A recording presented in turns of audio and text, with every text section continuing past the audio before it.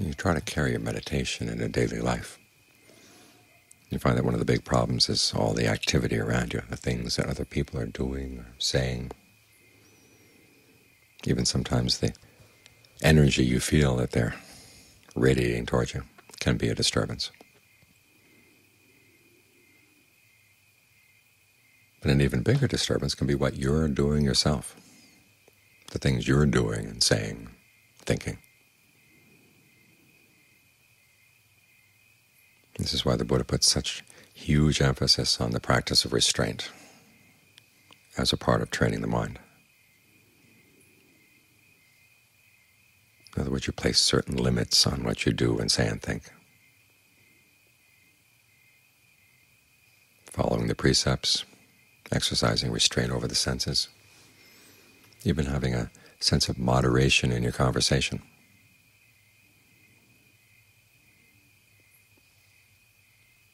All of these things are ways of paring down the disruptions that you create for your own meditation, for your own practice.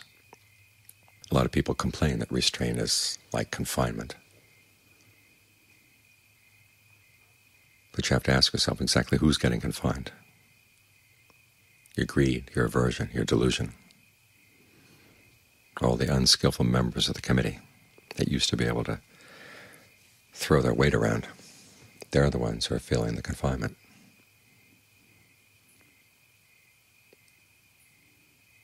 But when they're confined, you find that there are other parts of the mind that actually flourish.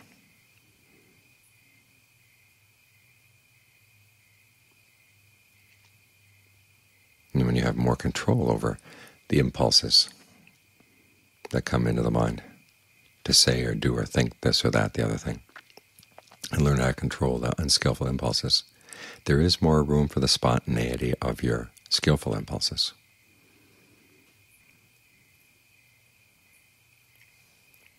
Many people comment, seeing some of the really great Ajahns, Ajahn Chah, Ajahn Fuang, Ajahn Lee, Ajahn Mahabua, how spontaneous they are.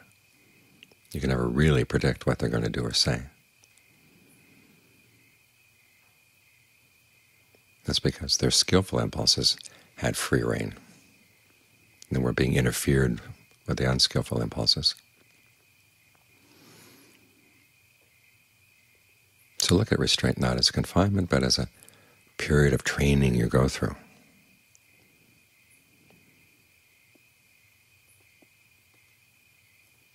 In which you're creating a better environment for your meditation, and at the same time you're learning a lot about the mind. It's not that restraint is just simple suppression.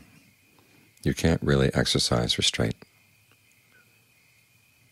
without understanding. And the way the Buddha recommends that you exercise restraint fosters understanding, fosters a lot of the other good qualities you need to develop in your meditation, like mindfulness, alertness, ardency. Take the precepts. You have to be mindful in order to keep those precepts in mind, not forget them, and alert to what you're doing. And ardent and figure out how not to suffer from the fact that you've taken a precept. Taking the precept against lying, there are times when telling the truth is going to cause difficulties. So how do you get around that without telling a lie? That takes discernment. There's also the discernment of foreseeing difficulties. You take the precept against killing, you've got to make sure your house is not the sort of house that's going to be invaded by termites or other pests. What do you do to prevent that from happening? You think ahead of time.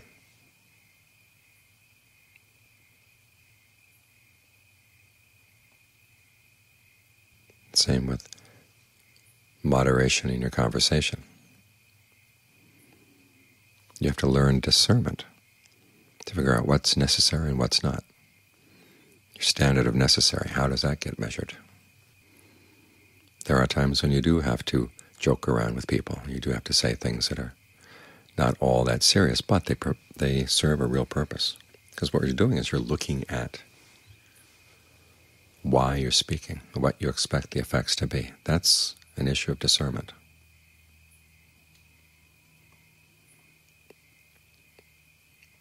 And you have to keep in mind when you're engaging in just friendly conversation, there comes a point where it goes over overboard, goes beyond bounds, and you have to have a sense of that and hold yourself in check when you reach that point. Same with restraint of the senses.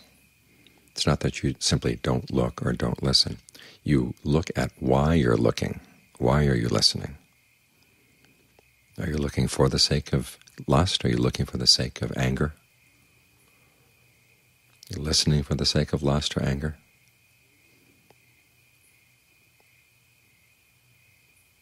How can you look or listen at the same thing with a different purpose? How can you look at the object that was exciting lust or providing food for your lust in a way that starves the lust? Learn to look in a different way, listen in a different way. At the same time, you have to notice what is the effect on your mind of looking or listening or smelling or tasting different things. If you see that it's giving rise to unskillful states, you've got to stop. Turn your eyes around, turn your ears around. In other words, you look at the process of sensory perception as a causal process. And you're not just on the passive receiving end, you're the active one going out looking for certain things. This is an important insight, seeing how the mind flows out to its senses. And why? What's the impetus?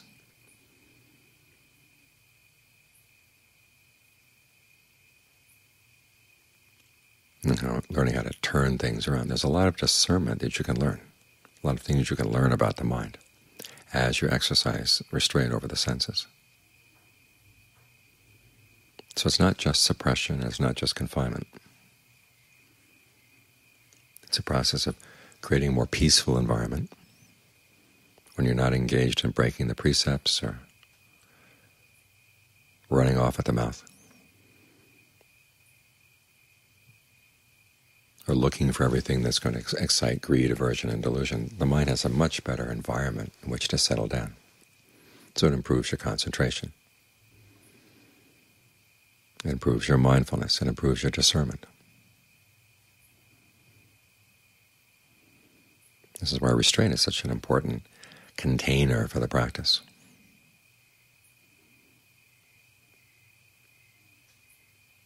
As you maintain restraint as you go through the day, you find that your practice builds up momentum.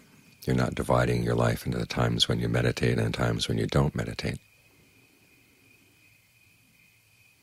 When your time doesn't get chopped up, there's more of a flow.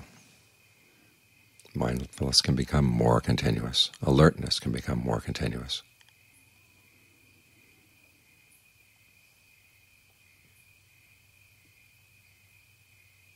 This way your daily practice helps your formal meditation helps your daily practice. It's when the practice becomes akaliko, or timeless.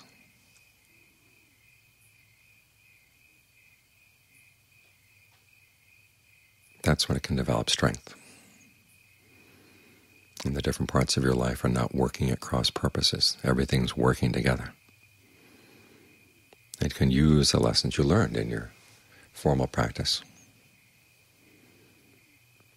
throughout the rest of the day.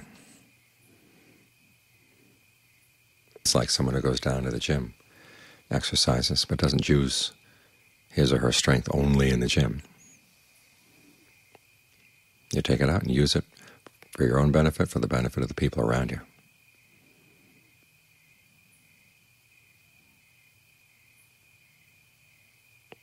Because after all, in the meditation, we're dealing with greed, aversion, and delusion, and they don't show up only when you're sitting here with your eyes closed. They show up all the time.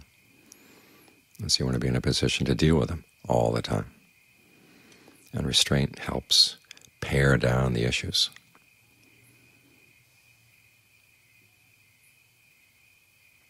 So that they're manageable.